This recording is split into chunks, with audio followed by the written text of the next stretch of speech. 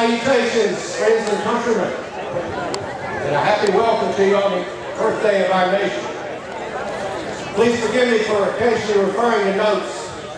After all, I was born in 1751, and my memory's just not as good as it once was. You do doubtless remember that I am the 4th President of the United States. It was an important period of our country. The War of 1812 was fought during my presidency. Those deceitful and duplicitous British committed too many insults to go unanswered. The war ended with the Treaty of Ghent in 1815, thus began the period known as the era of good feeling. Before being president, though, I had a number of other political jobs. I started off as a county commissioner in 1776 at the ripe age of 23. I was later elected to the Legislative Assembly in the state of Virginia, where I met my longtime friend Thomas Jefferson. I was defeated for re-election there, and later in life I realized that it's probably because I didn't bring enough refreshments to satisfy the electors. Oh my God.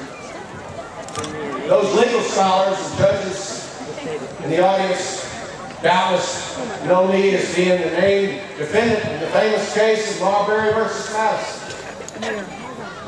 That case, a very critical case in the development of the judiciary in this country, established the power of judicial review to determine the constitutionality of acts of Congress, and more importantly, established that our United States Constitution is supreme to any acts that the Congress might promulgate.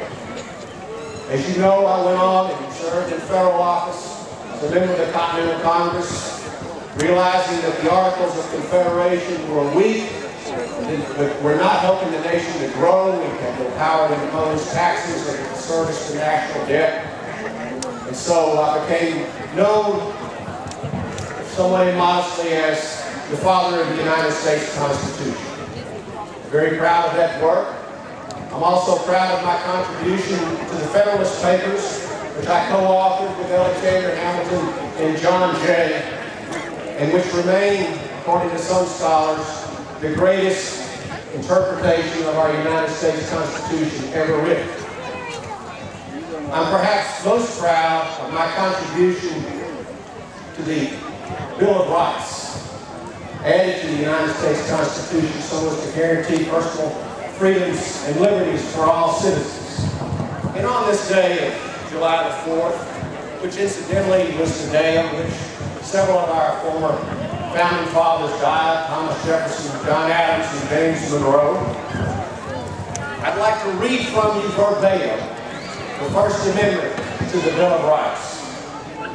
Congress shall make no law respecting an establishment of religion or prohibiting the free exercise thereof, or abridging the freedom of speech or of the press, or the right of the people peaceably to assemble and to petition the government for a redress of grievances. Important, in 1791, time has shown that it will never, ever lessen in importance to our nation. I'd like to close with a couple of my famous quotes that you may have heard before, maybe to show the evolution of my own views. In Federalist Paper number 47 in 1788, I noted, "If men were angels, no government would be necessary." And in 1815, following the conclusion of the War of 1812, in my message to Congress, I stated, "Peace at all times of blessing is peculiarly welcome at a period when the causes for the war have ceased to operate, when the government has demonstrated the efficiency of its powers of defense, and when the nation can review its conduct without regret and without reproach." And finally, just a few years before my death, in advice to my country, I noted, "The advice nearest to my heart and deepest in my conviction is that the union of the states be cherished and perpetuated." God bless our citizenry, and God bless these United States of America. Thank you.